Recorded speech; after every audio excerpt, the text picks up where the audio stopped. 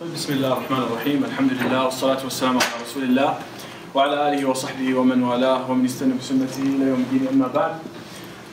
So today inshallah we're going to go over some points related to Sahih Bukhari, its integrity, its reliability, more specifically the author of the Sahih.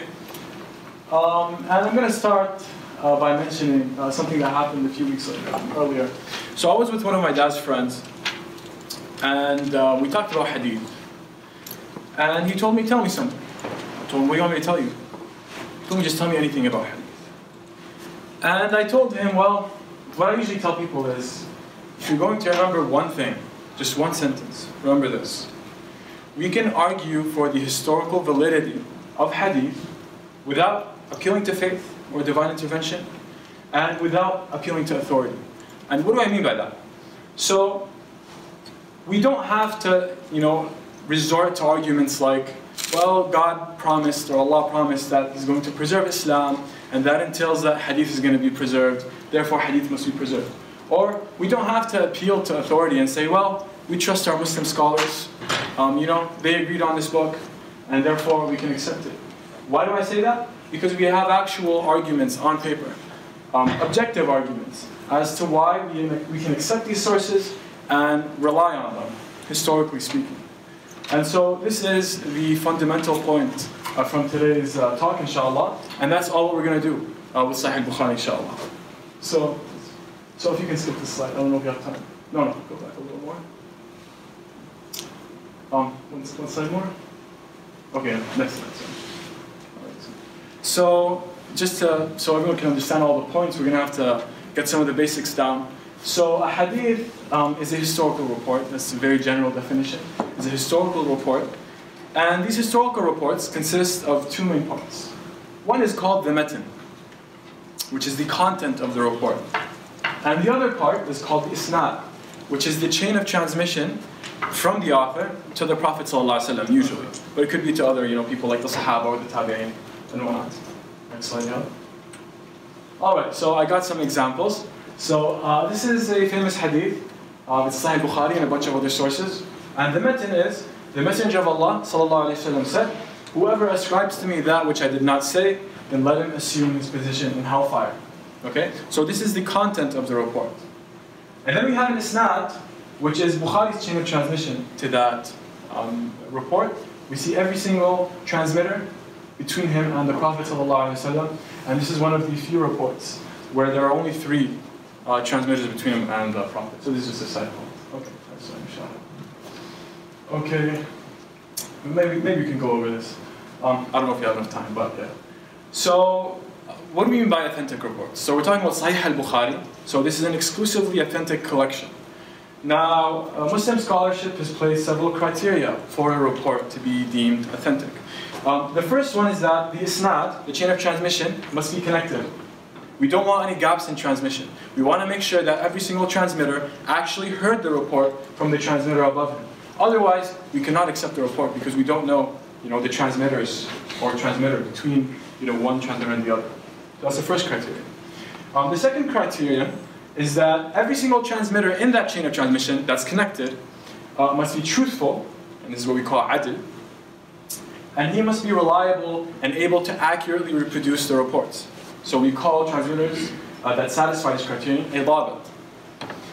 And then the third criterion is a little convoluted, so I'm not going to go through the details, but essentially, if I could summarize it, is that their transmission must not conflict with the transmission of other reliable transmitters on that same specific account.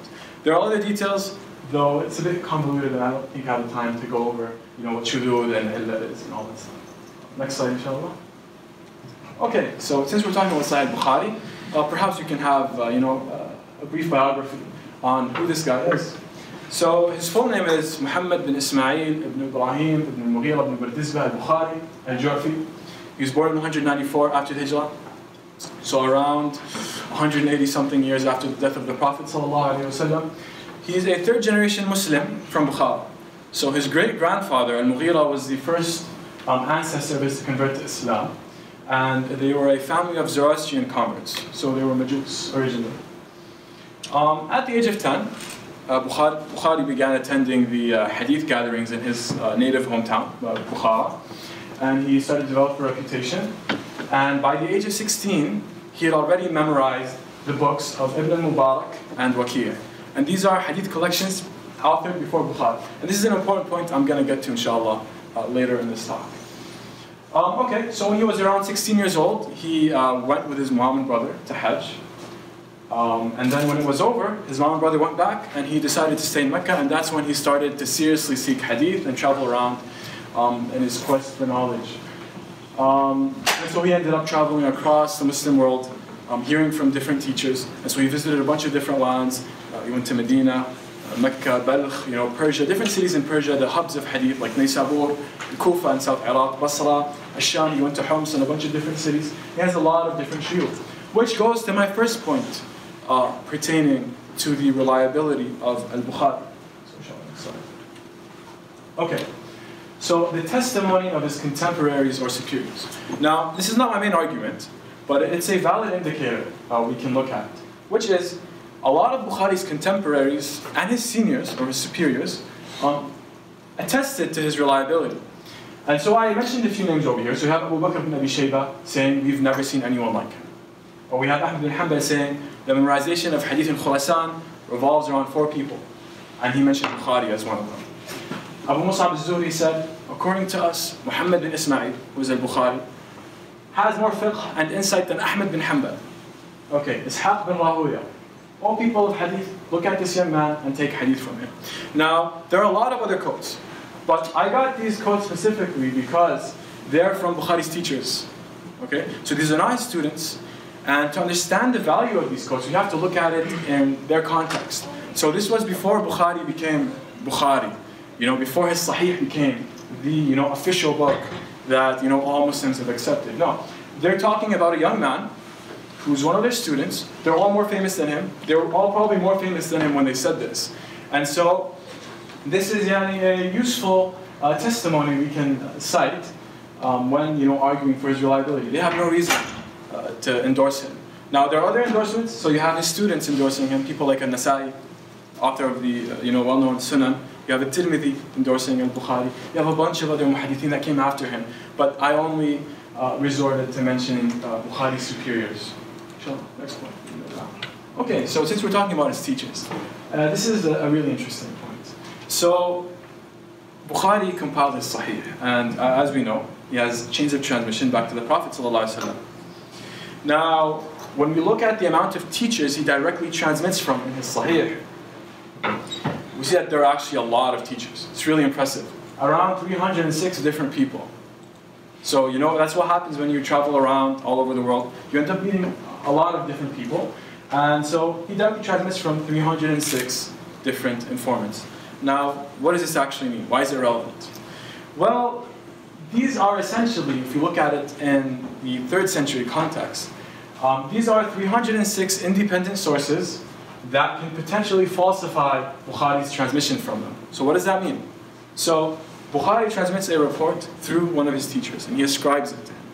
The teacher can deny transmitting that report. He can deny meeting Bukhari. He can deny even having Bukhari visit their city. Like, they can deny the fact that he entered their city in the first place. But we don't see this. And why do I say this? Because we actually have a bunch of examples in the past among the muhaddithin where liars were actually caught this way. So if we can go to the next slide, inshallah. And so we have an example. Az-Zuhri says, Al-Nu'aymi once ascribed a fabricated report to Ibn al-Muwaffaq. Then the people of hadith identified him, so he fled the city of Baghdad. He remained in exile until Ibn al-Muwaffaq died. So it wasn't easy to ascribe reports to reliable transmitters, let alone major transmitters who had tens of other students. It was really easy to identify people. And there's another example I have in mind, which Ad-Daraqutni mentions in his in the Su'alat of Al-Hakim to Ad-Daraqutni, where another transmitter, he ascribed 20 reports, just 20 reports, to one teacher, and they caught him, and the teacher was actually looking for him. Like, they were not easygoing when it came to hadith. And it was really easy to identify liars. And so when you have a guy transmitting from 306 people, over 7,000 reports, and no one condemned him for that, and his teachers are actually praising him, this is actually a good indicator that this person probably was not walking around making stuff up and ascribing it to his teachers. Okay, excellent. Okay, this is one of the most important arguments, which is the corroborations. So, this is a fact. Almost every single hadith that is found in Sahih al-Bukhari can be found corroborated in independent sources. Okay? So, there's almost nothing Bukhari exclusively transmits in his Sahih. And so, to prove this point, I performed an analysis of Kitab al-Ilm from Sahih al-Bukhari, which is a sub-book. Representative sample, around 75 reports.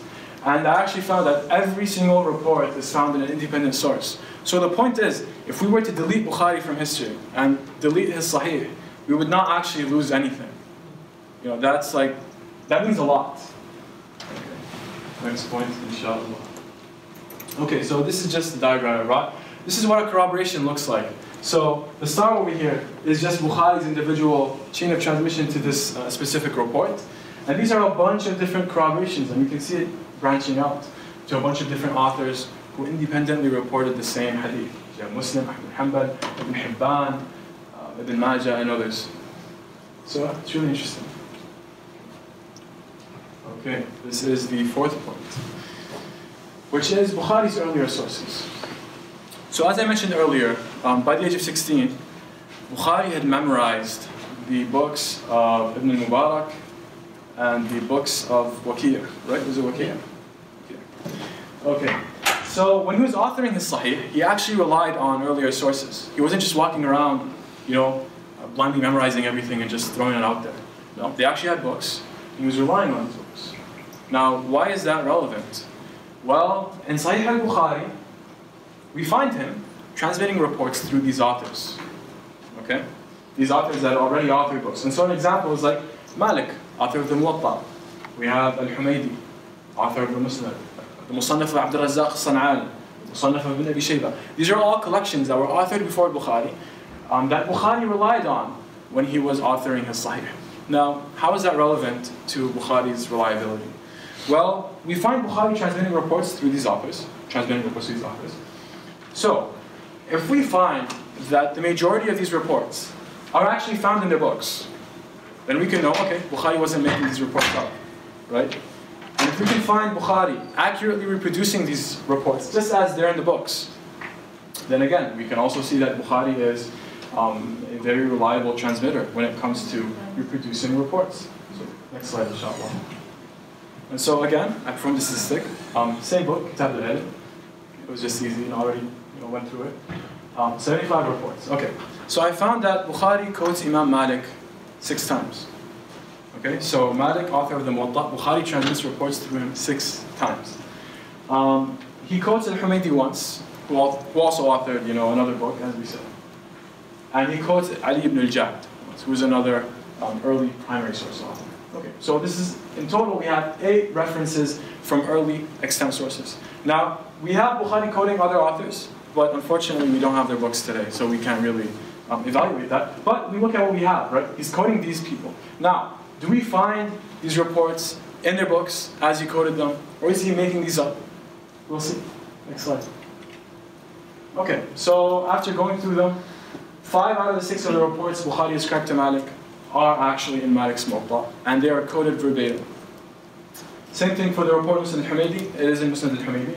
And same thing for the report Bukhari ascribes to Ali ibn al-Jad.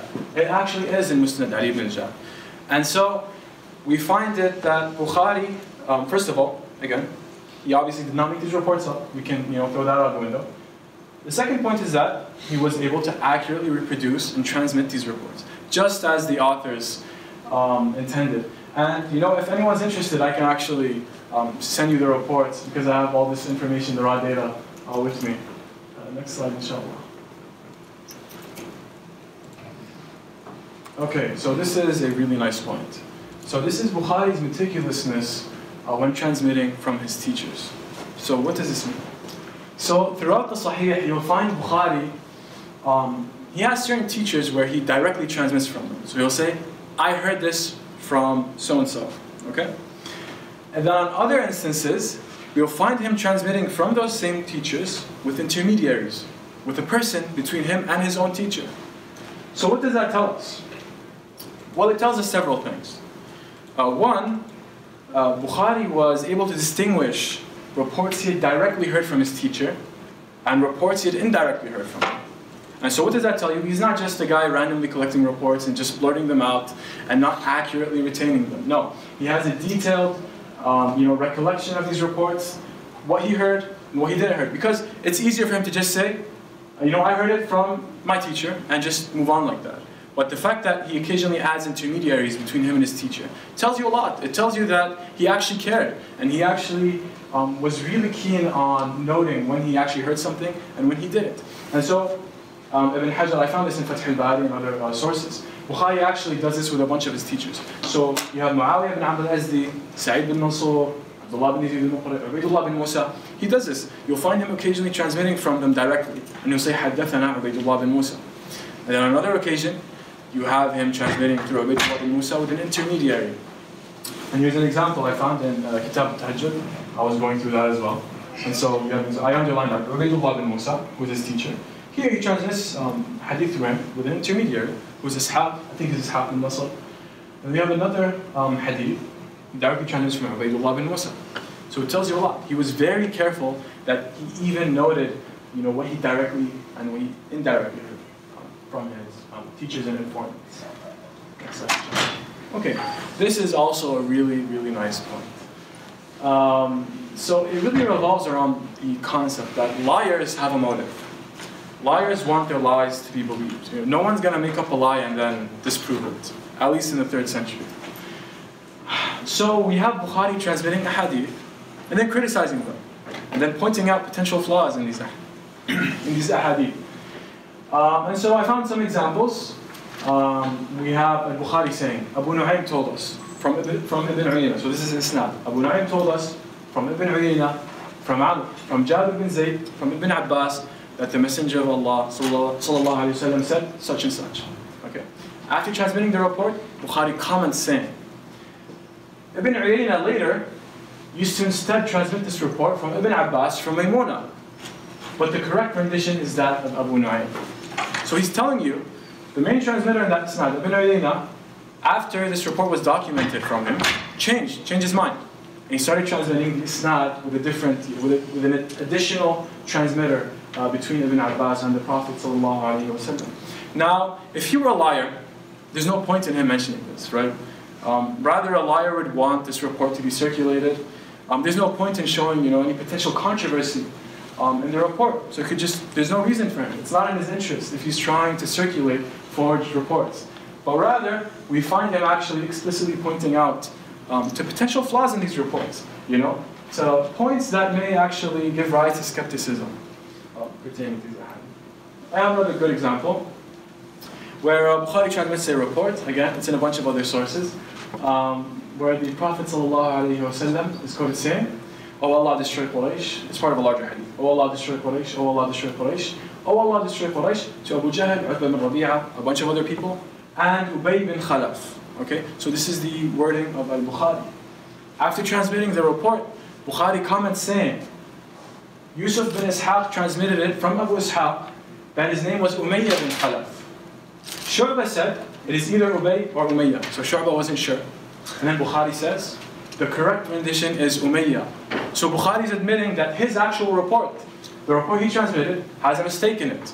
He didn't change it, he didn't tamper with it, he didn't ignore this. He was really keen on accurately reproducing the report as it is, even though it could have been wrong on certain aspects. And so we see this, you have a whole name that was wrong, and he left it as it is, and after transmitting it, he said, this is a mistake. If he was a liar, he could just fix it without telling anyone. He can leave it as it is without even quoting Yusuf bin Ishaq, correcting the report and whatnot. Okay, so the conclusion, inshallah, is really fast. Faster than I expected. So Bukhari's reliability and integrity can be attested through 6 main points. Number 1, the testimony of his superiors and his contemporaries. Number 2, the vast amount of teachers who did not falsify the content he ascribed to them. Number 3, the independent corroboration of almost every single report he transmits in his Sahih. Point number 4, Bukhari's truthful and accurate transmission of reports from earlier sources. Point number 5, his meticulousness when transmitting reports from his teachers. And point number 6, his criticism of his own reports. And I think with these points, and there are a bunch of other arguments, I should have mentioned them, I thought we were going to have enough time. SubhanAllah, I was told that we may not have enough time. But nevertheless, these points, along with a bunch of other arguments we have, suggest that we can make a really strong cumulative case for the reliability of al-Bukhari. We can show that this guy was not a liar, he was not a weak transmitter, he was a really accurate, reliable, and truthful transmitter of hadith who compiled the Sahih and al-Sahih Bukhari. So this is the end. Can you help us understand how someone's testimony can be such a big deal to us? Because it's just one person saying something about someone else, right? So as Muslims, why do we hold that to high reverence? This is a really good question. And it really is one of the fundamental points in hadith sciences when we're evaluating transmitters. So when a muhaddith endorses a transmitter, what does that actually mean? Well, what it actually means is that he's evaluated some of his reports and he's seen that he's a reliable transmitter. How do you identify weak transmitters? This is probably a good question to ask in this context. We identify weak transmitters or liars, and it's really easy to identify them, by 2 main indicators. 1, regular exclusive transmission, and 2, regular conflicting transmission. So if you have a transmitter who regularly transmits exclusive reports, no one else transmits, this is a huge red flag. If you have a transmitter who regularly transmits conflicting reports with other transmitters, this is also a red flag, right? If it goes against what other transmitters are saying, this is probably an indicator that he didn't accurately retain the report. And so when a muhaddith says, so-and-so is a thiqah, it means that he's negated these qualities from him. Thiqah means reliable. He's a reliable transmitter. You essentially have negated these points pertaining to that transmitter. He does not have a lot of exclusive reports that are usually called manakir. He doesn't have conflicting transmission. And so that's the value. And this is the thing. We can actually verify all these endorsements. So it's not like we're just blindly following the endorsements of the muhaddithin. We can actually go into every single transmitter they endorsed, and we can show objectively on the paper by evaluating their reports why they're reliable and why they're not. And I'm actually working on a paper regarding a liar, and I'm going through his reports, and I can see it's pretty clear that he's a liar. Got a question? Yeah. So more or less, like when you talk to somebody who doesn't believe in hadith, because I've actually met other Muslims who say that things in hadith are inaccurate, regardless of who's quoting what or whatever. Mm-hmm. Is this kind of like the breakdown that you give them when you explain the validity of hadith and things like that? Or is there like a specific approach that you take to something like that? Well, I mean, here's the thing. So this talk was specific to Bukhari. Now, the people who reject hadith often have a variety of reasons, right? They're not like one monolith. So it really depends on the person you talk to. I've encountered like a lot of different arguments, ranging from I don't like how it sounds to I don't trust the way it's transmitted, and you're going to address each argument differently. So it really depends. I mean, if you can specify the So the biggest argument that I found was that why would we trust basically the word of someone from 300, 400 years ago over a specific thing that we have to do? Yeah, I mean, it's a good question. I mean, here's the thing. There's nothing wrong with asking questions. I encourage that people ask, why should I trust Bukhari? And the question is, you don't have to trust him. Why? Because everything that's in his book is also another source. Everything in that other source is also another book. If we were to kill Bukhari, when he was back then in the 3rd century, not the best choice of words, but we really would not lose anything. We'd have every single hadith that is in his Sahih. You don't have to trust anyone. You see that diagram? If you can go back to the diagram, to get an idea. Okay, so if we were to delete Bukhari, we really lose nothing in his hadith. You see, the common link is Abu Hurairah, the companion of the Prophet. So even if you were to question Malik's transmission or Abu Zinad's transmission, you still have independent corroborations. And even when it's exclusive, we can show why it's authentic and not a problem. So it really depends on the argument presented. But I think we can make a really good case. No question. Yeah, there's time for us. Just go ahead. So then, this is an honest question. What is the true, real import of Bukhari if all his material is in other sources? This is a good question, and I was hoping someone would ask it. So Bukhari did what Bukhari did essentially was he compiled all these authentic reports. So these reports that are authentic, that can be found in other sources, are dispersed, right? You have them in Musnad Ahmad, you can find them in Jami' al-Tirmidhi, Sunan Abi Dawud, Sunan al-Majah, the different books, Tarikh Baghdad, you'll find them in a bunch of sources dispersed. Bukhari, did all the work, all the scrutiny, compiled all these authentic reports, which is a really, really hard job. And he ordered them. Again, that's another really valuable thing. He arranged them according to the headings, so they're usually pertaining to fiqh. So he arranged the reports, lumped them up together, and he essentially, filtered out these reports from all these different sources. So it's a really valuable work. So if we didn't have Sahih Bukhari, we'd have all these reports. It'd just be a hassle to collect all these authentic reports in one place. And would they have been unauthenticated in all the other sources? Well, it depends on the source we're talking about. So some of them are, we have other Sahihs other than Bukhari, Sure. a bunch of other ones. But the way authentication works, it's really independent of the book. We evaluate the chain of transmission. And we can actually, regardless of whatever the author said, we can actually look at the report and conclude whether it's authentic or not. Does that answer your question? I think. Good. You had a question? Yeah. So this is just a quick one on this picture I wanted to ask. So who's that Ismail? Is that his father or Ismail? like you see? Oh no, that's not his father. Okay, because his father died when he was young, correct? His father also seeked hadith, and Bukhari said that his father actually transmitted from Sufyan, if I'm not mistaken. He was the first one in his family to seek hadith, his father. This is Ismail bin Abi Uwais. Okay. And Bukhari often transmits Sahih Ismail bin Abi Uwais. He was a relative of Malik, so that's another beneficial point to know. I also have another question. Can you go to the slide? I think it's the next slide. It's like where number 4 is. So next slide after this. After this. So the one. So this. So the first one right there. Yeah. So is this claiming that he word for word quotes that? Yeah. And okay, so You can find it. the 1/6 would be the hadith that's not verbatim, correct?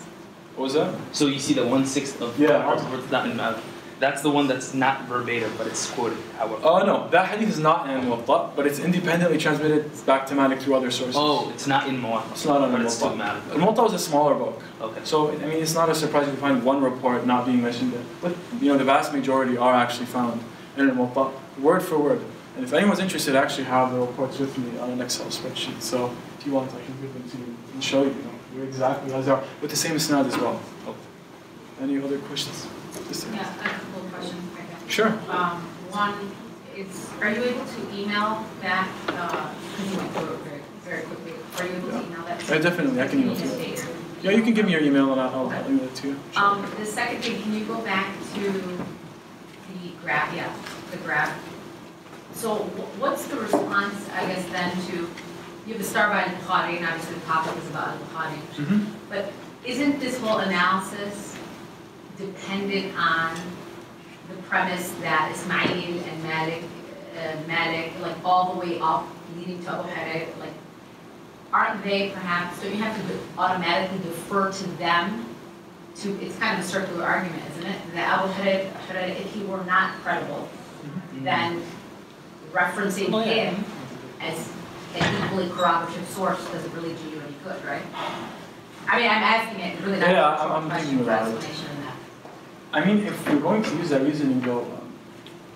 Okay, so if we look at, so if it was just Bukhari transmitting this report and no one else, then people would probably have more reasons to doubt that report, right?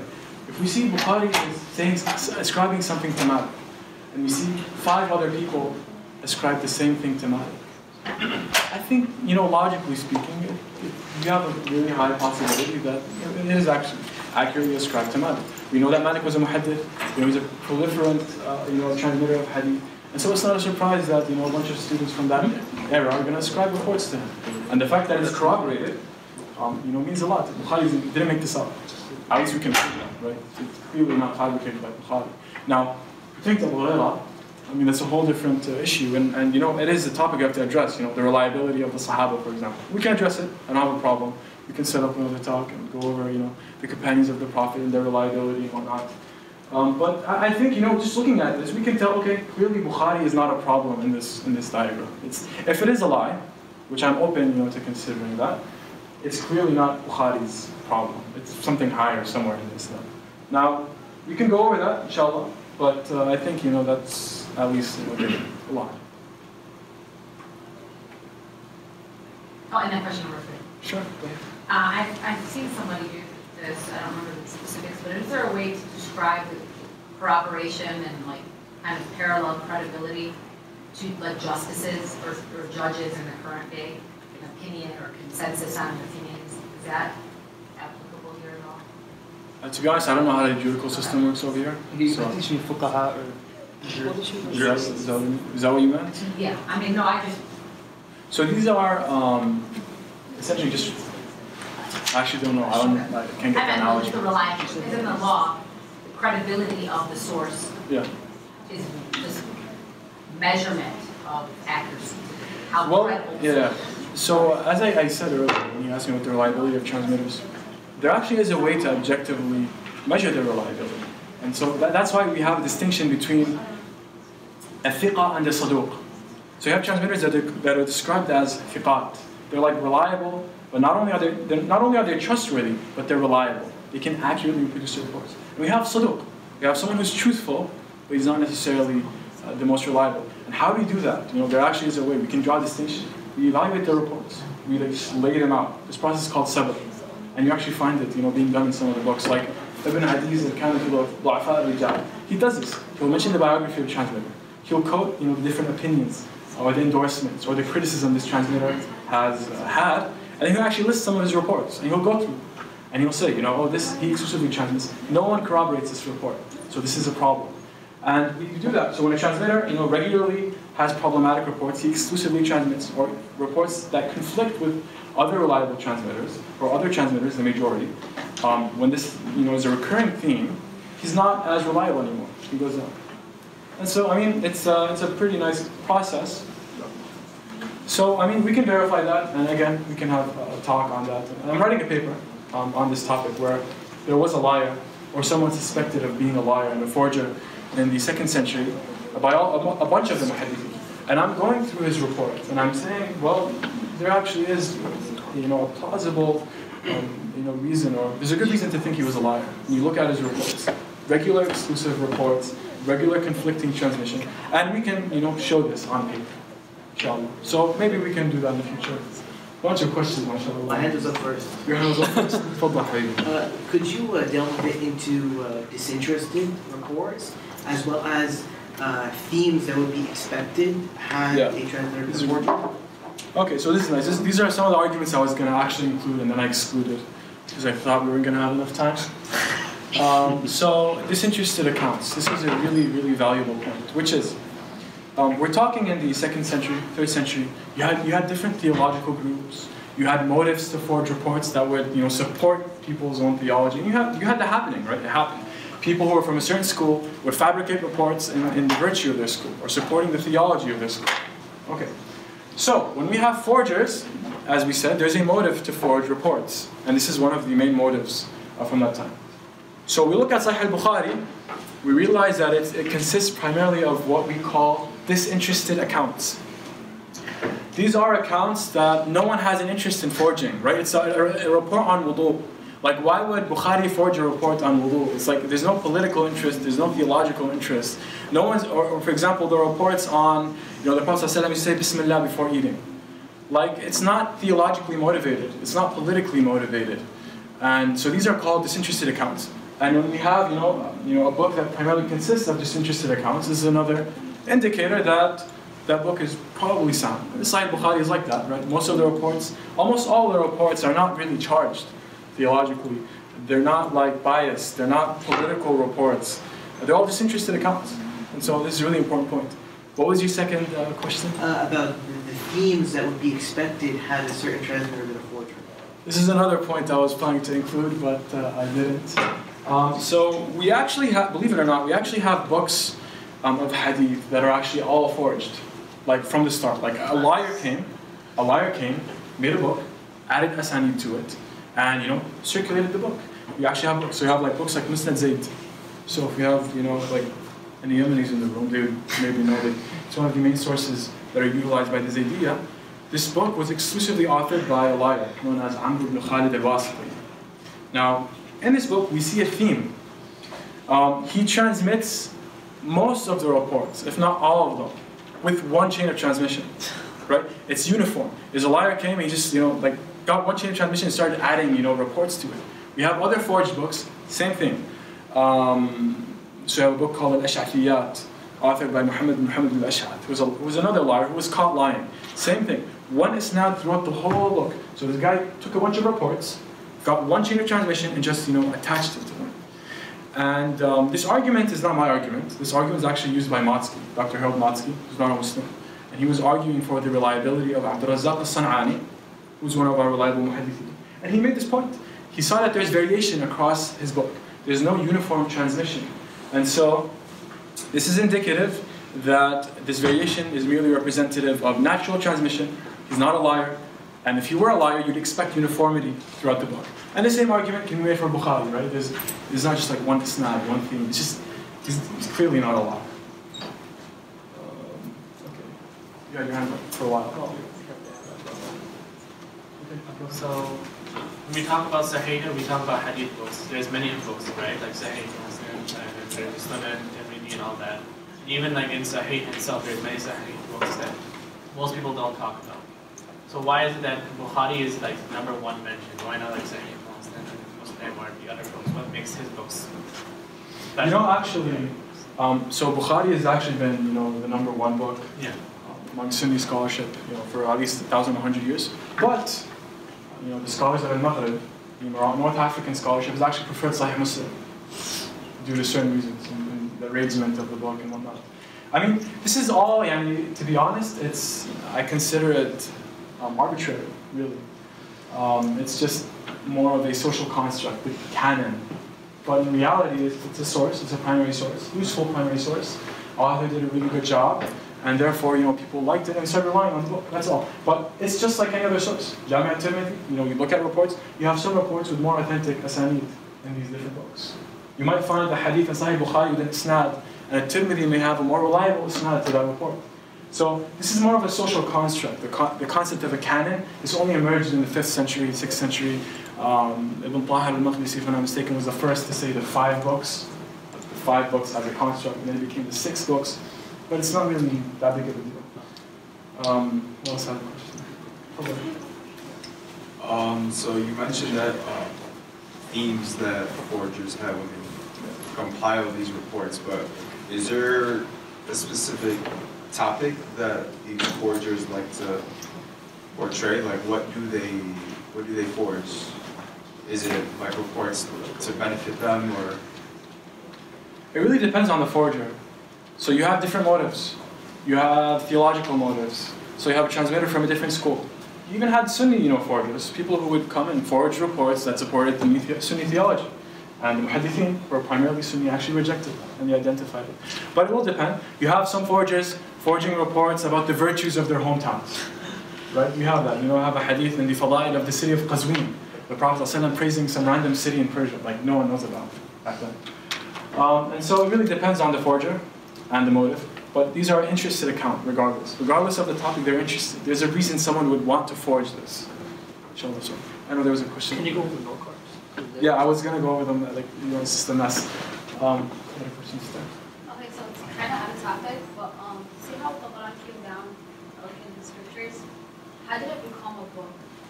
Like who? This is a Pandora's box. But nevertheless, the Quran actually was primarily transmitted as a moral, primary source. And Uthman radiallahu anhu actually compiled the codex, the book, but it was for a while transmitted orally. So it wasn't really widespread as a book until much later, maybe a few centuries after Uthman's death. And that's after people started writing, learning how to write. Earlier, not all the Sahaba used to know how to write. And so eventually people started to rely less on memory and more on writing. And we see this in Hadith too, by the way. So at a certain point in history, everyone started using books. And usul, he's calling usul. And I think it's similar for the Quran. I'm not that experienced with the transition of the Quran, but I think it's generally the case. Does that answer your question? Any other questions from that side? Give me the note cards, please. Okay, I got it. Are there notebooks written? Are there any notebooks or written records of Bukhari's that scholars can see now? Really good question. Unfortunately, we don't. These are called the usul. I mean, we have the Sahih, right, which is one of his books. But we don't have Bukhari's usul, as in, so each muhaddith used to have a document called the asl, where he would go to his shaykh, write all the reports he heard from him, and then from that they would author their books. You know, they'd use that as like their notes. We don't have that. We lost all of the usul of the muhaddithin. These are really personal documents. These are not public. Sahih was a public document. It was a public primary source. These are much more private. But we have attestations to some of them in the books of it. You'll find someone quoting, I looked at his asl, I saw that, but we don't actually have the documents with us today. Allah Ta'ala. Let's go through the next question. Can you share in detail the time span where Bukhari was blind? Okay. To be honest, I don't know. I haven't researched that, so I wouldn't be able to answer it. Let's just go to the last one. What is the authenticity of the story about Bukhari being tested? Really good question. About Bukhari being tested by the people of Iraq by switching up the asanid of popular hadith. Okay, so I'll go to the first question. This report actually is baseless. Al-Uqayli quotes it in Bukhari al-Kabir with no isnad. He says, our shaykh told us. We don't know who told him, who said what. And it's probably an embellished story. We don't really have any authentic isnads of the story where Bukhari sat down and they started switching up the chains of transmission and the reports, and Bukhari was able to identify each one. It's a very embellished story. Unfortunately, you know, this is the sentiment I have. It's unfortunate that stuff like this is what gets popular about Bukhari, right? We have a lot of objective arguments from his book. Like, we can argue, independent, you know, they're not nice, but this is the stuff that gets popular, unfortunately, right? All these nice stories, or like, if anyone's heard of this, they say like, Bukhari once went to a guy, Bukhari once went to a guy to transmit hadith from him, and then that guy had like a horse or something, and the guy tricked his horse. Did anyone hear that story? Okay, one person heard it. Good, I heard it. Okay. Bukhari tricked, so the guy tricked his animal and lied to it and made it seem as though he had food, and the animal came and then he tied it up. And so Bukhari ditched the guy and he didn't transmit from him. It's like, it's baseless. Like, this is not even in any of the books. So instead of like using actual arguments, historical, objective historical arguments, we like have these sensational stories that are like baseless. So yeah. Okay, there's a second question. How do we as a community protect fellow Muslims from falling for the shubuhat raised by people trying to legitimize Sahih al-Bukhari, the Sharif Jabir video recently? Good question. It really depends on the people and the type of arguments they're susceptible to. Some people, you know, will not doubt hadith for a reason, but they'll doubt it for another reason. The advice I give to people is, listen, if you're not an expert, don't expose yourself to arguments you won't be able to address, right? I don't go in debating quantum mechanics. I just don't know anything about it. I'm not going to delve into the discourse, you know? Same thing. If you're not competent in it, then don't like sit down. Allah in the Quran tells us, you know, if you see people, you know, messing around with our verses or disrespecting them, then don't sit with them until they change the topic. So if you're, you know, hearing doubts and you're not competent in the field, then don't debate it. Don't like delve into it. Refer it to an expert and they can explain it to you and whatnot. Now, if someone's already, you know, fell into the trap, then we can talk. You're gonna have to teach the person, and sometimes it may not work. The Sharif Jabir video recently, I know someone who wrote a really good response to it. If you're interested, I can send it to you. I have the link with me. It's a really bad argument, by the way. Sharif Jabir is a mess. I'm not even going to get to that. I mean, it's just emotional nonsense.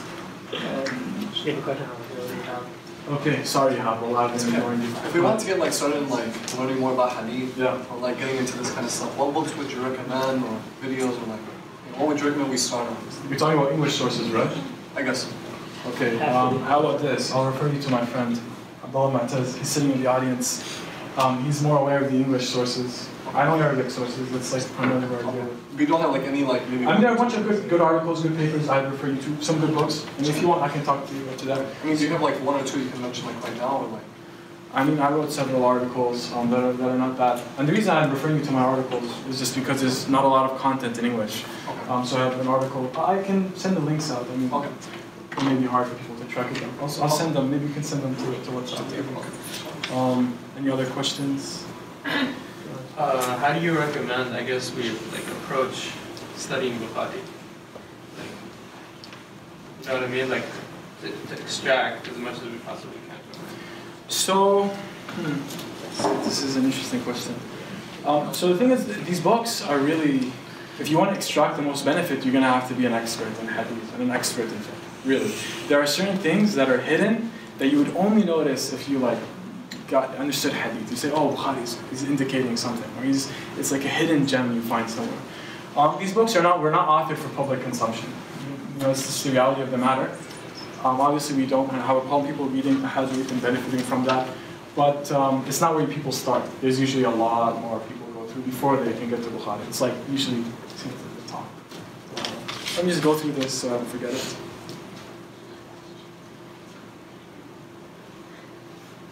Okay, that was pretty random. It's probably not the question. Oh, that's the left of Okay, inshallah. Very interesting. Jazakallah khairan. Can you oh, I got it, inshallah. I'll let you know. Okay. Any other questions? Sister? What's the difference between something that's haram completely and like makruh? Okay, so we're getting out of topic over here. So fiqh isn't my field. Fiqh is not my field, but this is one of the things I actually know in fiqh. I don't know a lot, but something essentially the Usuliyin define haram as something where you're always punished if you perform and rewarded if you avoid. And then makruh is something where you're not punished if you do it, but you're rewarded if you avoid it. Is that cool? How do you know the difference of something? Wallahi, that comes down to the fiqh and the madhab you follow. There's a way they derive that from the hadith. Yeah, I'm not really an expert on this, so that's probably the limit of my knowledge on the topic. How authentic is the story about Bukhari throwing his sack of wheat in the sea?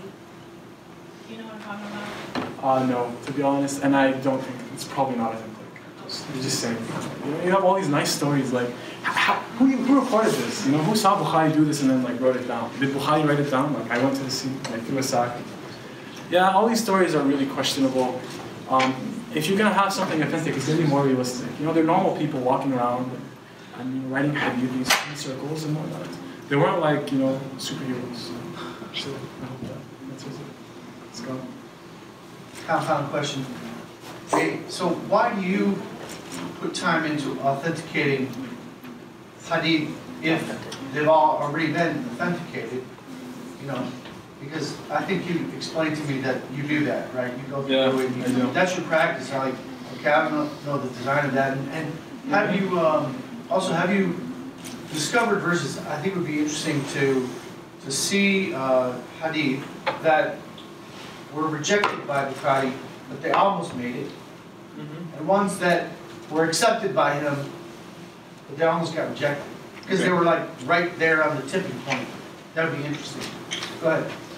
First question, why do we authenticate the hadith? Why do we evaluate the hadith? Well, the thing is, this is just a small work in the general body of the hadith. This is just 7,000. You have tens of thousands of reports that have not necessarily been thoroughly analyzed.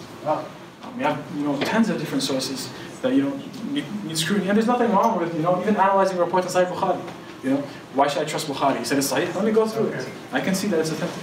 You do that? Yeah, I can do that. Do you go through and re-authenticate Bukhari's? I can tell you, this report actually is authentic. And some reports, like a tiny, tiny minority, we're talking like 0.1, 0.00 something percent. Some scholars declared some reports in Sahih Bukhari to be weak. Like Sheikh Al-Albani, weak in some reports. And I think he was right. If you look at the chain of transmission, they're actually weak. We're not blindly just swallowing this whole book. Yeah, but they're not radically weak, just a little weak, right? No, some of them are obviously there's something seriously wrong, for sure. 100%, this did not happen. They probably did not say this. We have certain instances like that. So like the famous one. What was that? So those sneak in. It's not sneak in. Well, you have transmitted, he made a mistake. Okay. He made a mistake with a detail. He flipped a detail by accident. He accidentally transmitted something from a weak transmitter, but he replaced him with another reliable transmitter. Because he used to make mistakes in the chains of transmission as well. So there's a lot of different factors that can come into play, and we can identify them, and that's what's nice. So we can actually identify the weak reports in Sahih Bukhari, which are really tiny number of reports. Your second question was about reports that are in the middle. This is an interesting topic that I have not really researched a lot, because you can't really tell often you can't really tell whether Bukhari rejected it. Just because it's not in the Sahih doesn't necessarily mean that he rejected it. Maybe he just never got to it, right? Well, I mean, there could be a variety of reasons why he wouldn't include a report, and that can come down to jurisprudence. It can come down to him having, a more sufficient report on the topic. But like, would there be a volume of hadith rejected by Bukhari? Yeah, so we have like books like Al-Ilal al-Kabir by Tirmidhi, who's one of his students. He mostly is quoting Bukhari, asking him about ahadith, and Bukhari would tell him, no, this report is weak, this is this problem. And so throughout the book, it's essentially Bukhari grading reports and telling him, what's the mistake in these reports. So we do have that, yeah. And we do have, other hadithin quoting Bukhari in the different books of Su'alat, you'll find some things. So yeah. Any other questions, sister? What's your opinion about the news that came out from It's a mess. I mean, what can we say? You have, now theology is getting essentially overridden by politicians. They're like telling you Sahih al-Bukhari has weird sounding reports. And it's a mess. I mean, that's not how it works. I mean, there's nothing to say really. It's just what's happening is absolute haram, and it's dhulm, and all the scholars should object to that. Who are you as a politician to tell me what to do with our historical sources? And it's like just Trump now. It's like, so if you can imagine what's happening, it's like Trump delegating someone to tamper with Sahih Bukhari and change it around and filter it. It's like, who are you to mess around with our primary sources? It's a mess. I mean, what can we say? La hawla wa la quwwata illa billah. It's just the situation of the ummah today. Any other questions? Yeah? You have a question? I don't have a question. Awesome, that's it. Is that it? All right, I think that's it. وصلى الله على محمد وعلى آله وصحبه.